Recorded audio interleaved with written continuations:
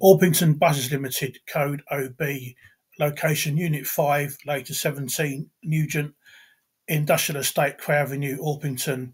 The site is now a Nugent Shopping Park, opened early 2006. Operation started on the 16th of August 1986 with new routes R1 to R6 inclusive. The R5 also had an LS from Bromley doing short workings, Monday to Friday peaks. Initial allocation consisted of OV 1 to 5 named after winds and RH 1 to 24 named after birds. Buses were painted grey upper and maroon lower and carried Roundabout branding. In 1987, the R11 variation was introduced from the 31st of October, and the R2 gained a Saturday service during shopping hours. The R1 and R11 were switched to MR in late November. In 1988, the MR on the R1 and R11 were replaced by a new MRL from the 16th of January. The MR were on loan ahead of the commencement of Bexleybus. They ran in the blue and cream livery. The R6 was withdrawn after operation on the 25th of March. From the 16th of July, the LS from Bromley was switched to new route 471, but a new R7 was added to the Roundabout operation.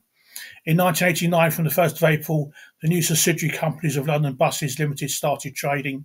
Orpington Buses was now part of Cell Kent.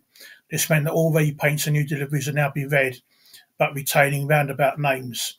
In 1990, new Darts DT 28 to 41 replaced the MRL on the R1 and R11 in June, and new MC 2 to 5 the OV in August.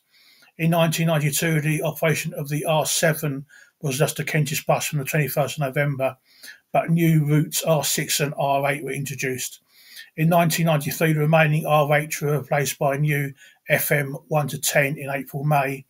In 1993, the R5 and R6 lost a Kentish bus from the 4th of December. And the surprise was the use of BL85 from December 1993 through to May 1994 as cover for the MC being refurbished. In 1994, on the 6th of September, both East London and Cell Kent were sold to Stagecoach Holdings.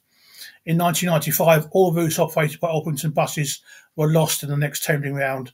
The garage closed at the end of traffic on the 1st of December, and this is where the routes transferred to from the 2nd of December. And the source is various lots newsletters, and this will be posted in the description below the video. Now, this image from Richard Jones, I'll post this link below the video as well for this photo, shows the garage and this block of flats here, and the palisade fencing. On the other side of that is the River Cray, and obviously he's got his back to Cray Avenue. If we go to Google, this block of flats was here, junction of Withens Close and Oakmere Gardens. Now, if we go into Street View